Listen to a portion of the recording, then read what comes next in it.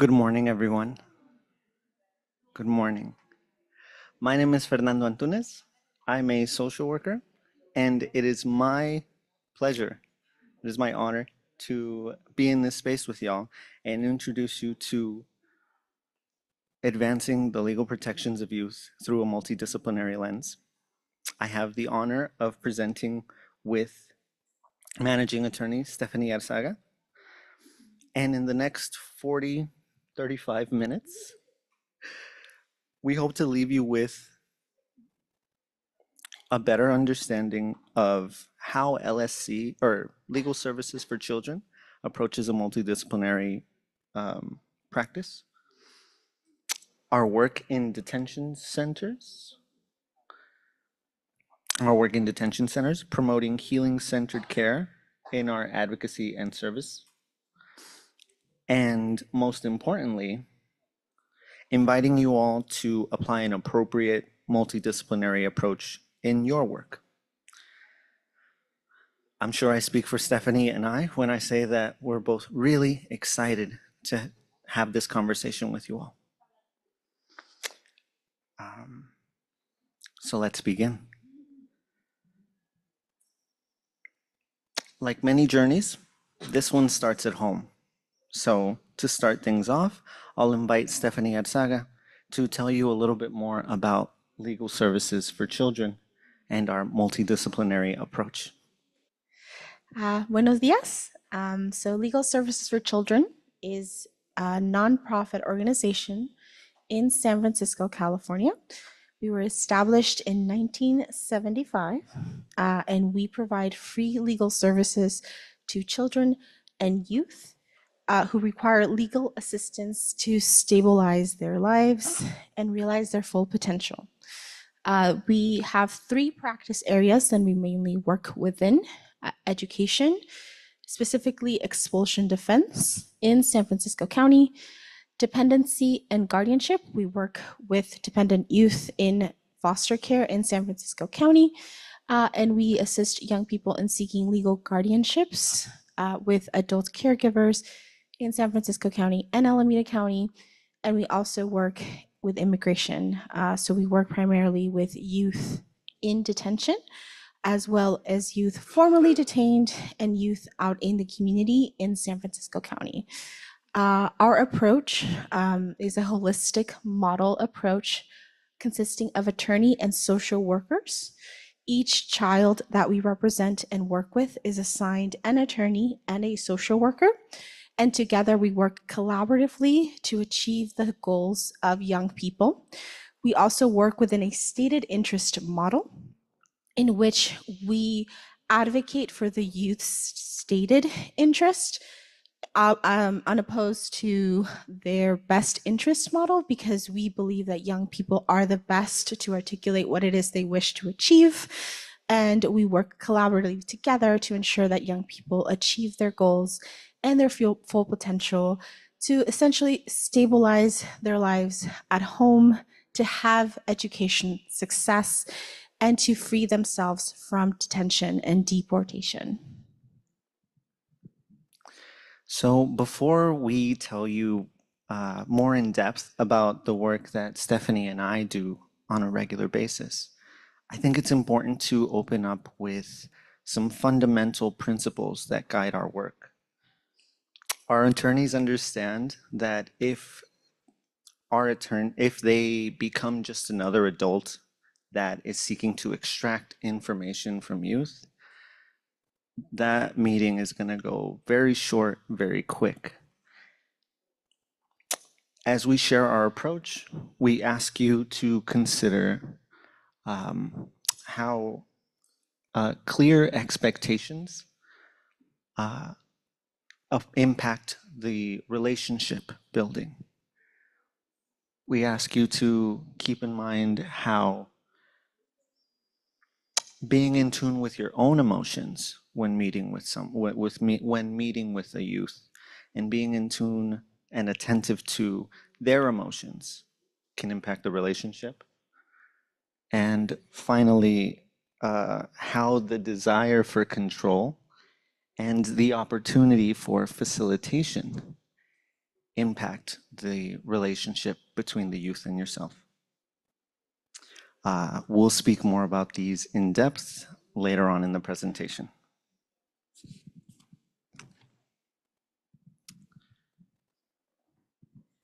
So, in order to contextualize the work that we do, I'm going to do kind of a brief overview of what young people go through in their journey to the United States.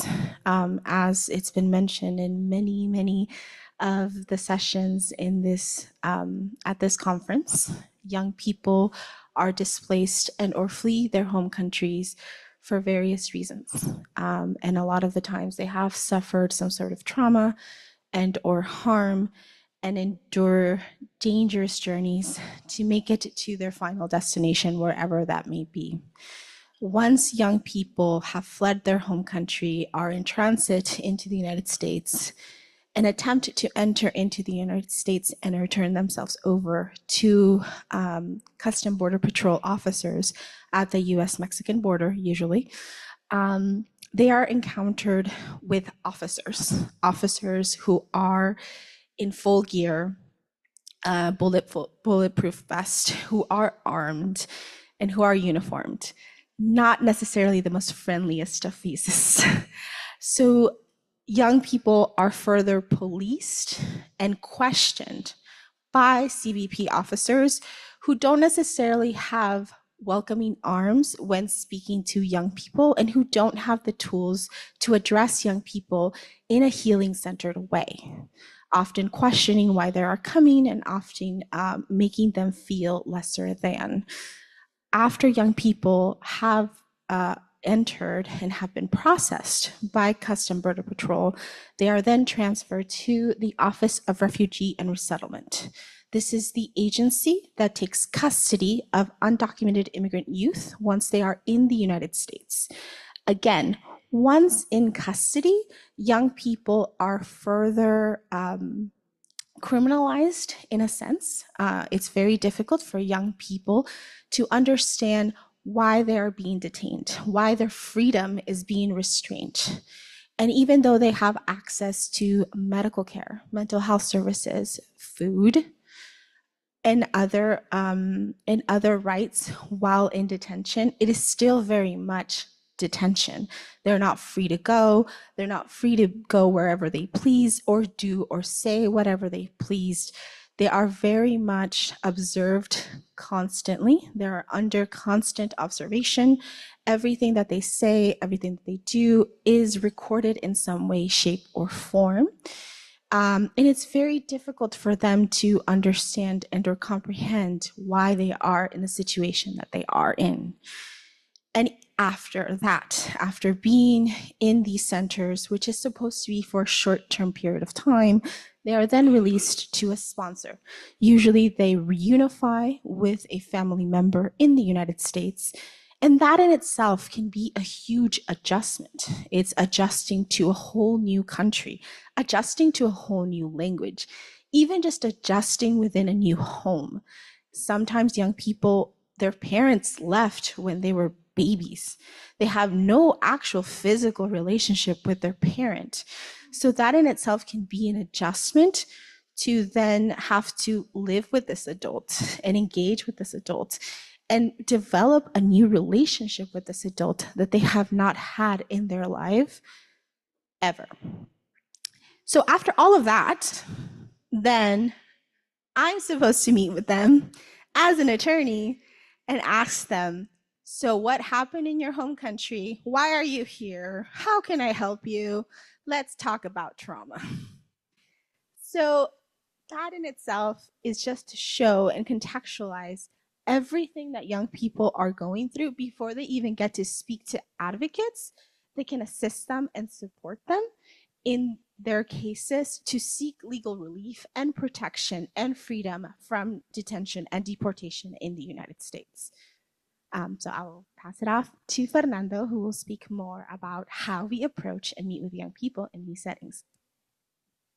To go further in depth about what the kind of a healing centered trauma informed care looks like in such a hostile environment in such a hostile context, I'd like to invite the voices of mental health professionals at Stanford University to speak more on techniques for trauma informed interviewing. Uh,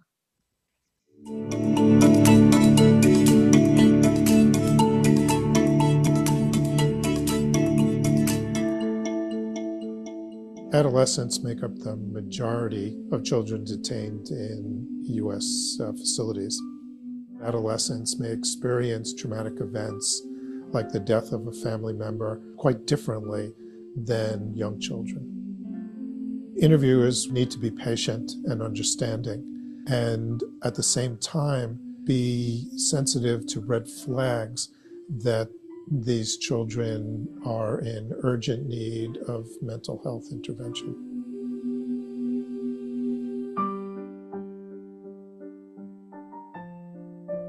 Adolescents present a particular challenge. They do not engage readily with adults. And when they're going through situations like this, sometimes they tend to withdraw and become more isolated. It takes time to connect with them. Spend that time.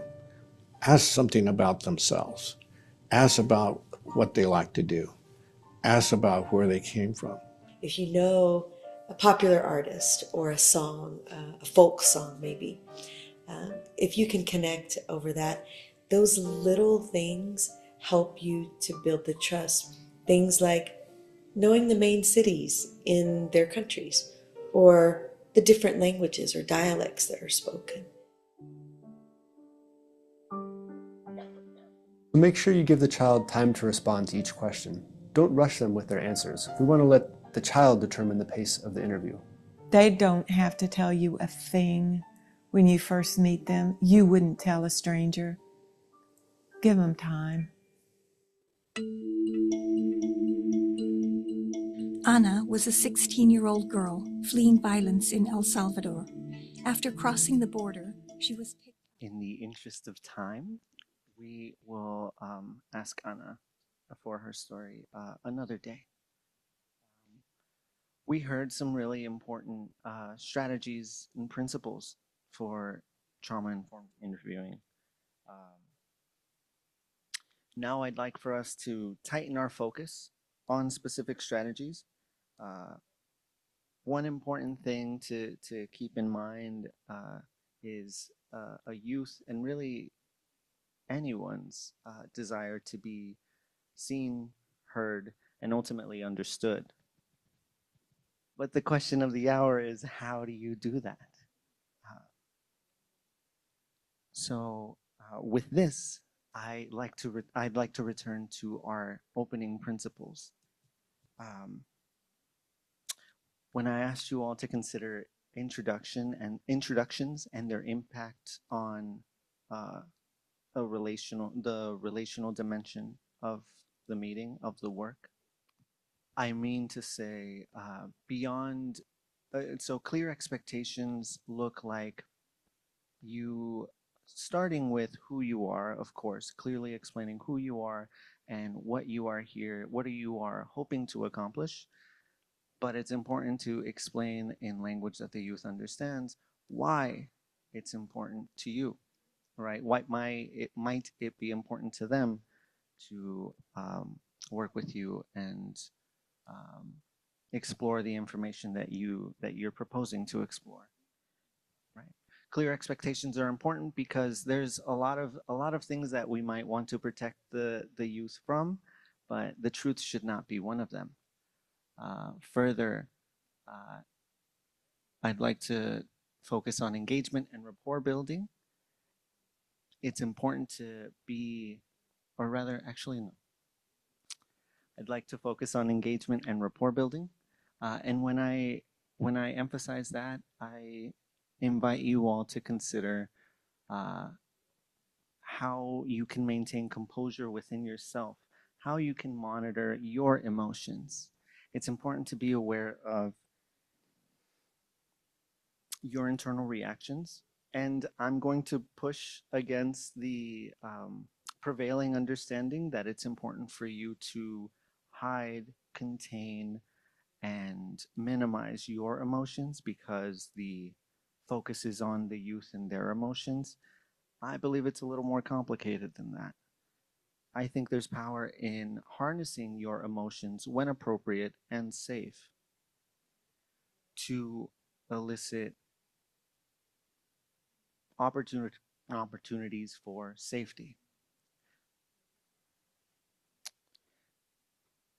There's a fine line between harnessing an appropriate emotional connection and having the youth hold on to your emotions and have to make sense of your emotions. And so it's important to find that balance so that you can find that connection, find that relationship, and still make the youth, make the child understand that this is about them. This is their time. Um, and I'd like to invite Stephanie to share an example of what that can look like. Yes, as Fernando mentioned, it's very important to allow the young person to take control of the narrative because it is their story. The best person that can say what happened, what their life is, who they are, is them. I only speak for them, advocate for them. I'm not another adult talking at them. An example that comes a lot with the young teenage boys that I work with is many times I meet with them in silence. We will sit in silence for 30 minutes. I will review with them what I want to talk with them about. I will review with them where their case is at. I would review with them what is the next steps. And I name that it's up to them if they want to work on that today. And sometimes they are very blunt and upfront and they say no. And that's okay. And sometimes that's all it takes. There was a young person that I worked with many years ago where I showed up every single Tuesday to meet with them at the detention center. And every single Tuesday, he refused to meet with me. And slowly we would meet and then we would sit in silence. And by the fifth or sixth time, he's like, "You're really not going anywhere, are you?" And I was like, "Nope, I'm still here. You tell me when you want to talk." And we did. And now we've been working together for 6 years. So again, it's about meeting the child where they are at. Even if it's uncomfortable for you, sitting in silence is not fun. But it's all about them and observing them and being receptive to what they are saying to you because a lot was said in those moments of silence. Thank you, Stephanie. Yeah, silence can evoke a lot of emotions. So I appreciate you sharing that example. Similar to how remaining composed is about you, remaining compassionate is about them. That's why we believe it's important to avoid labels. We may come in with our expertise of legal problems, psychosocial problems, and we're really excited to share that information because we believe that information is power, right? Knowledge is power. Knowledge can take the form of silence. Knowledge can take the form of anger. We'll speak more to that later, but avoiding labels is about letting the youth arrive to their truth. Youth spend a large portion of their lives being told about themselves, what they feel, what they're saying, what they think, but don't want to say. Instead, we encourage you to a way to avoid labeling these thoughts, these behaviors, these actions for youth. We invite you to ask. Ask them to name the behaviors, thoughts, emotions for themselves. Um, one thing, yes, so it's important to avoid labels. Another important component of being compassionate with youth is sharing authentic affirmations. Uh, When we say authentic affirmations, we want to emphasize that youth are human lie detectors. Youth can tell when you're lying, even when you're not. So it's important to strive towards authentic, specific, and small, whenever they can be, affirmations. Acknowledge their work, validate their experience. This too is a compliment. It doesn't have to be this grand gesture of uh, that's a one-stop shop for their self-confidence, the encouraging, almost imposing trust onto them.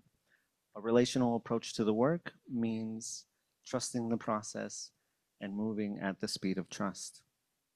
As I mentioned before, knowledge and expertise, it can take the form of anger, can take the form of tears, and it can take the form of silence.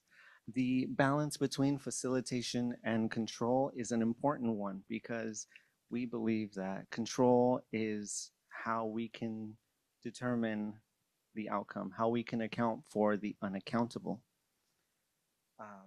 But facilitation is a very positive alternative because facilitation is about letting the expertise that both the youth and you have to build the road ahead together. Yes, it's important to balance out the embrace the ability to ride the wave of those emotions and identify the knowledge and the wisdom in those emotions. It's important to balance that out with a responsible monitoring for consent. Uh, it's important to pay attention to nonverbal cues. Uh, some of which we're all familiar with, such as no eye contact. Maybe a youth is having trouble regulating their limbs, kicking their legs, moving their arms. Uh, and if you notice that they have trouble processing new information, those are invitations to ask for consent. Do you want a break? Do you want to continue today? Would another day be better? Ultimately, consent is about trust. And so I'd like to take a moment to focus on how trust is central to moving the work. A youth isn't going to share some of the more important,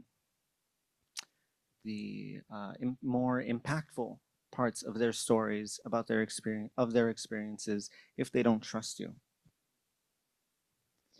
Stephanie told us about all of the people that these youth meet before they arrive at the detention centers where we meet with them. Uh, and each one of those people can potentially be one more reason not to trust us. But approaching something concrete like legal services through a multidisciplinary lens means taking a relational approach, collaborating with the youth. When you're ready, we're right here.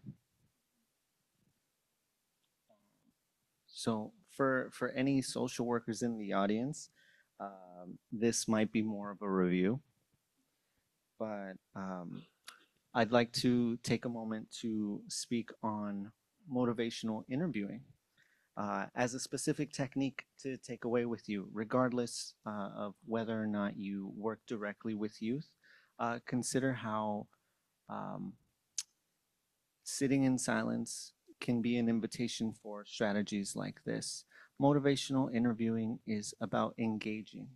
Engaging means starting with that common foundation. Why are we here? And what are we doing? Seems pretty redundant, but I promise you that explicitly establishing those expectations, that common understanding of what brings us to this moment, is crucial to moving forward. After engaging, um, I invite you all to consider how to focus the conversation. Okay, we know why we're here, and we know what we could be doing, but what do we want to do? As the name might imply, motivational interviewing is about harnessing motivation. And as you might have already guessed, it's about harnessing the motivation of the person that we're meeting with, the youth.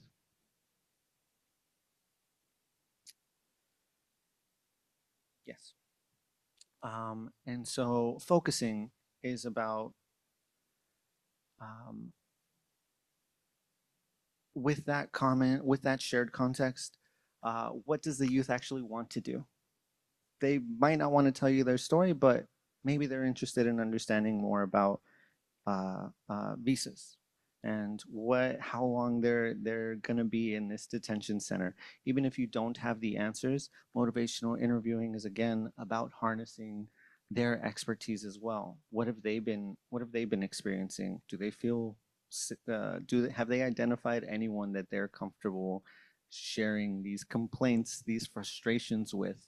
That is a form of focusing too.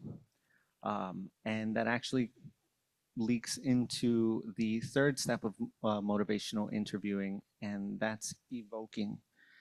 Evoking is about harnessing the youth's motivations, their values, their resources, um, in order to energize them for whatever the next step may be.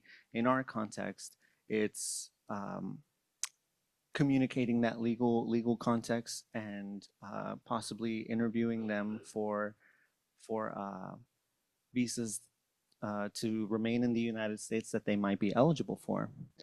In your context, it might be different, but again, motivational interviewing is finding these little opportunities to harness their motivation and excitement about change or the next step.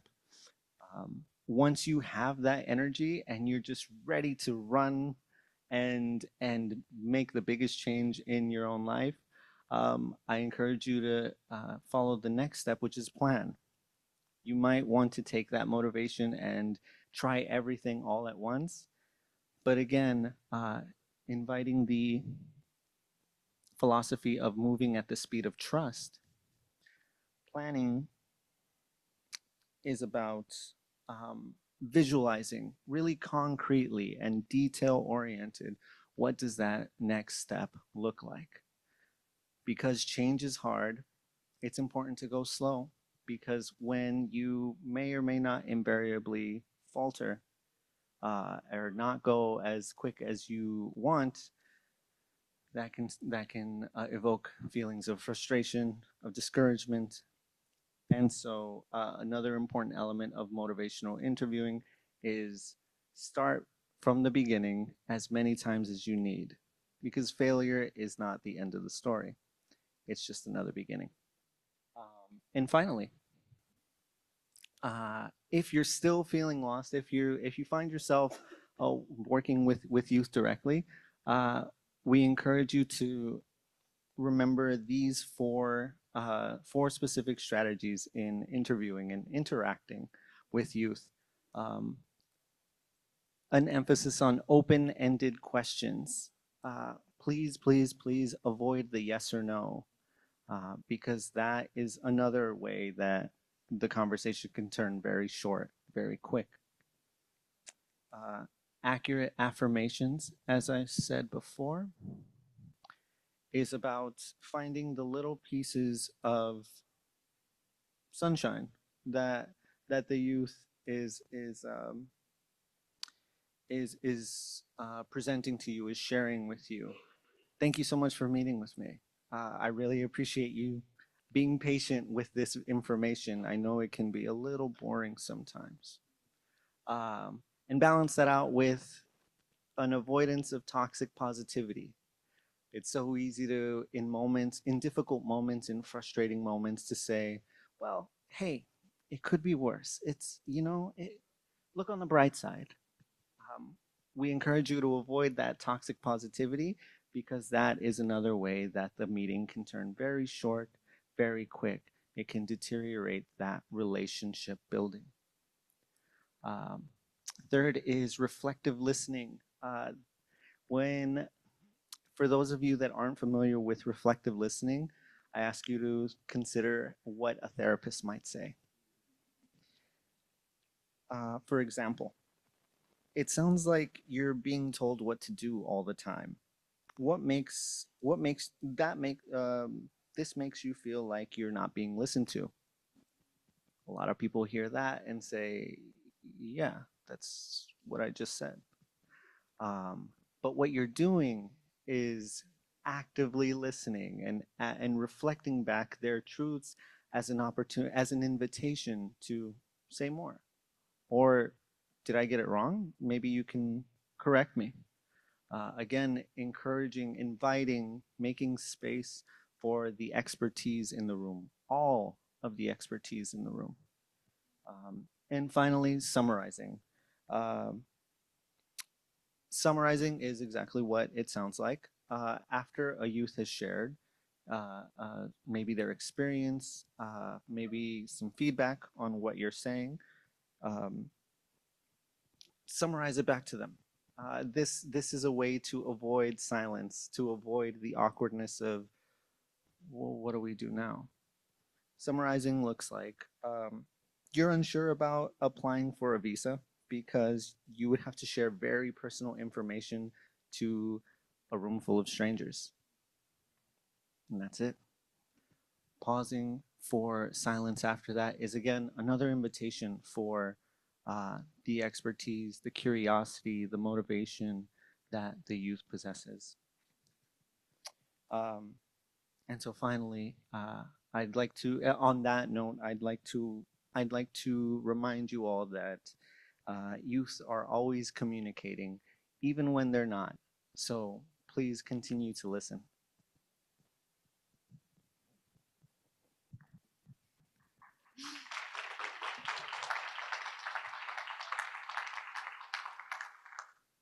Thank you so much, Fernando. And again, really the goal for us in using a holistic model and a stated interest model is to allow young people to be interactive in making this decision. Unfortunately, they are in need of legal assistance for whatever reason. And we want to ensure that they have control, that they have a say, that they can name and ask what it is they truly want in their case. And that is what we collaborate and will collaborate, work together as attorneys and social workers in supporting young people in meeting their overall goal. Because ultimately, it's their case, it's not ours, and we are but a vessel speaking on their behalf in spaces.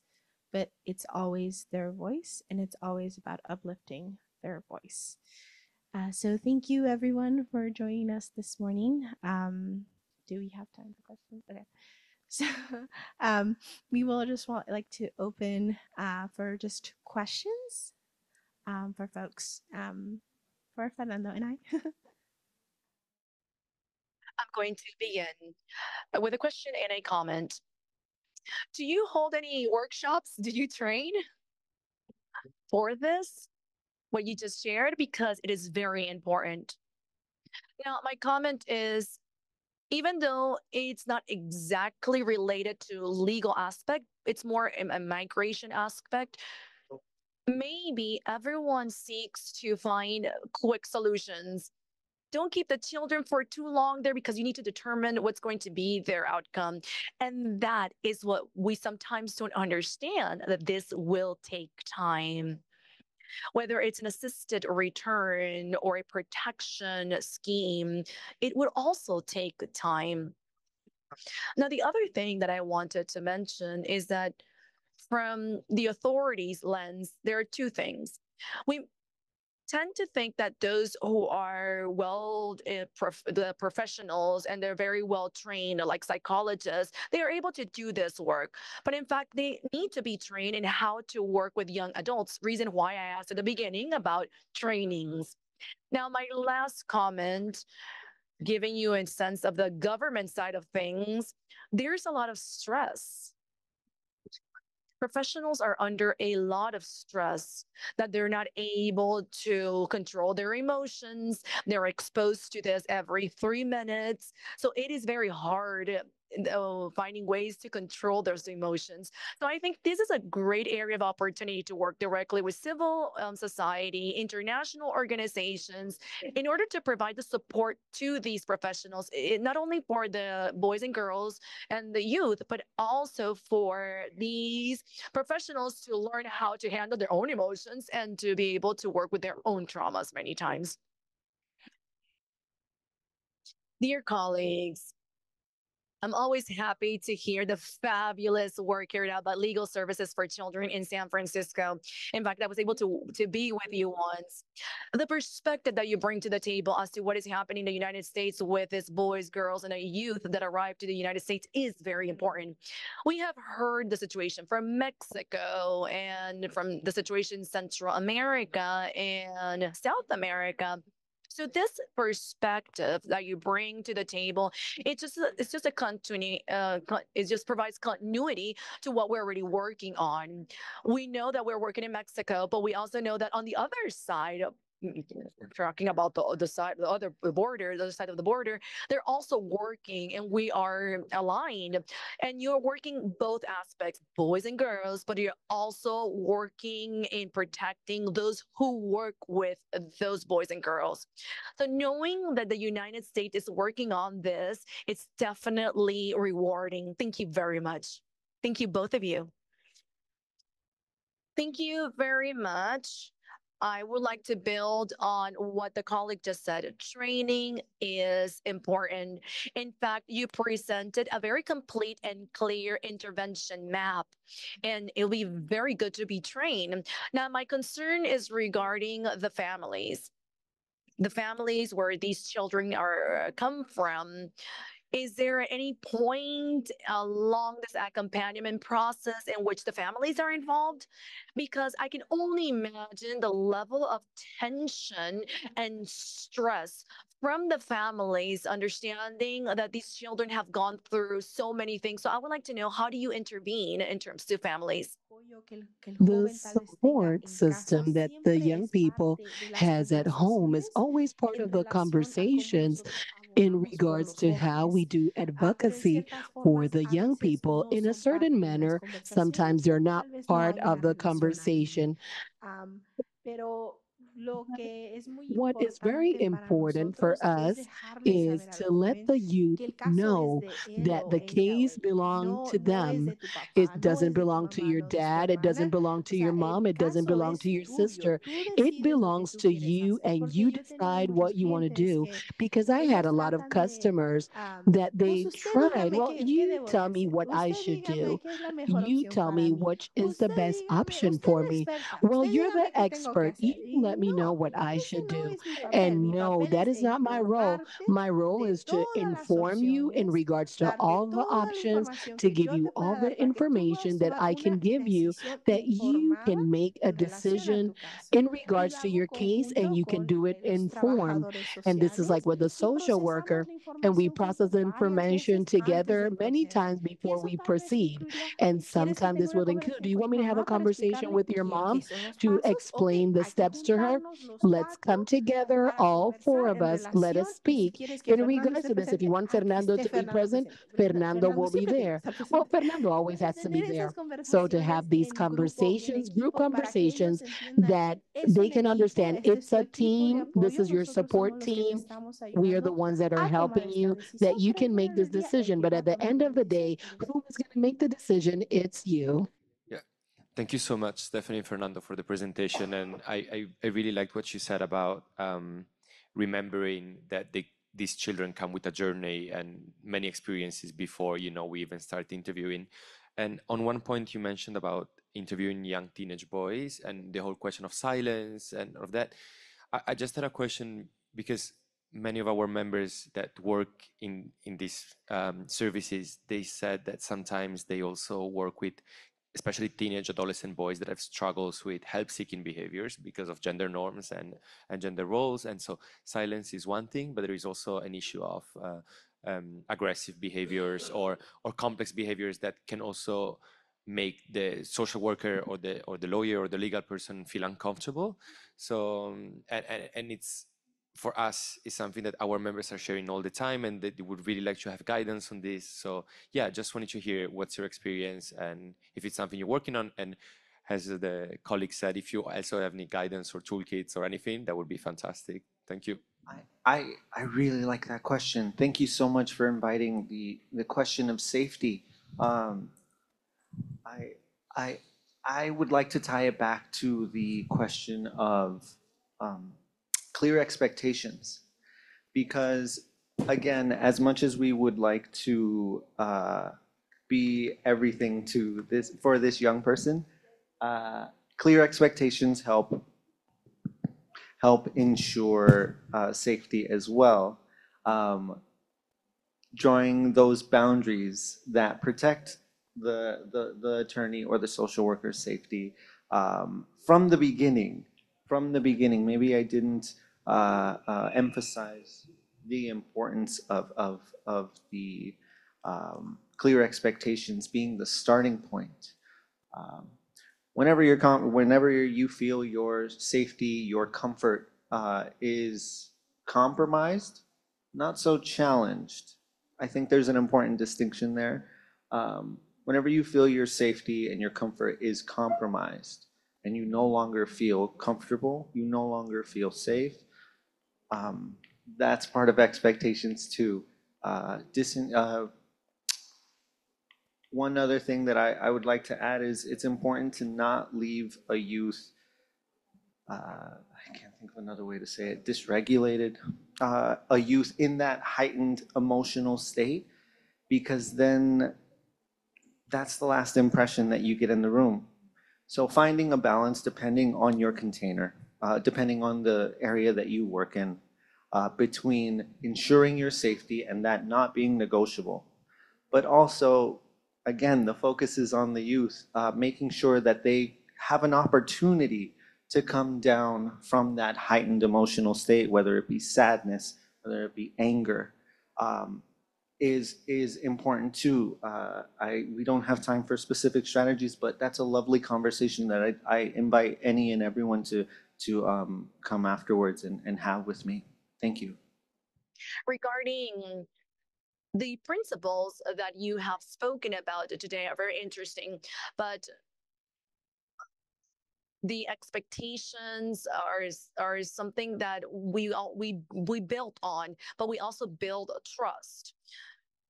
And with this, I can say that we face many challenges, and that is why I want to pose my question, because many times you say it is your decision, it is you that build your outcomes, and we are working on in conditions in which many of those young adults don't even know how to make decisions. They've never been in a situation in which they have to make a decision, or not even an informed decision. So it is important to talk about expectation and trust, and to understand the whole process as a learning curve. But it's also important to help them when defining what they want to achieve. And it's not just to say, I need you to make a decision, because in fact I just want to walk out of here. I can't just sit and wait for you. In one way or another, what I use a lot is repetition. And repetition is simply review, revisit everything that I have talked to the child or the youth from the beginning. And I ask them, repeat could you tell me what you understood from this? Many times I sit with them for 1 hour, 1.5 hours, and I ask them at the end, what did you understand? What did you grasp from our conversations? And many times I just hear silence. So when that happens, I simply go back, I share the information again, and then I ask the child, what were you able to get from my conversation or from what I've just shared? So, like Francisco just said, yes, we have a map or a roadmap in order to achieve that final goal. But many times the attainment of that goal might take 5 years. So we have to go little by little. And it is very important to get from the child or from the youth, what are they understanding from what I'm sharing. What I've understood from the youth that I've worked with is that it is very difficult for them to process the information, or it's very hard for them to share certain information. In fact, I was working with a young adult that it wasn't until the 4th year that that child shared information that was crucial for his case. And I told him, well, you should have told me from year 1, but I'm still here to help. So this is a learning curve, not just for us, but also for them. Many times when they have gone through so much um, hurt, hurt or violence, it's because adults are hurting them, are inflicting that violence. So when they have another adult, it's hard for them to open up and to speak to them. And many times, how they perceive adults is that it's an individual that is there to tell them what they have to do. So it takes time for that child to understand that they are there to make a decision for their cases. In other words, to empower them. Sometimes I don't even agree to the decisions that they make, but that is why it is important to have informed decisions. Now, I can share the information with them and go back to what they have shared with me. For example, if you want to return to your country, please be reminded that you fled your country. You are exposed to, let's say, violence. You don't have a place to go back to. So is this what you want? And if it is what you want, it is going to take X amount of months for this to happen. Reason why I asked them, let me know what you understand from what I'm bringing to the table, what I'm presenting to you. And when they speak back or report back what they have learned, then we're able to understand that we're all on the same page. Any other questions? If we don't have any other questions, then I would like to add something that's very important for those who don't have the luxury to work for the young adult for 4 years. I would like to invite you to consider who else is going to be working with that child in the long term, who has been working with that child. And if possible, or whenever possible, invite them to the interview. That way, there's an agreement or the context is also shared with the individual that's going to follow up on that youth's case. That way, we create that connection or that bridge with other type of services and agencies, and it becomes more interactive. Okay, with this, I think we are done. Thank you.